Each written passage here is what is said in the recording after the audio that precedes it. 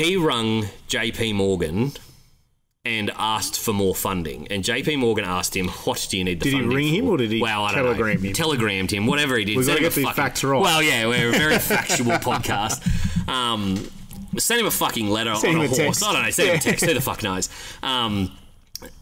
That he needed more funding for one of his projects. And he said, I thought you had sorted out the wireless communication thing. And he's like, yeah, it's all done, but I've moved on to wireless electricity. Yep. And JP Morgan at the time owned all the copper mines for the wires for his electricity grid. Yep. All the rubber mines for the insulation of the wiring.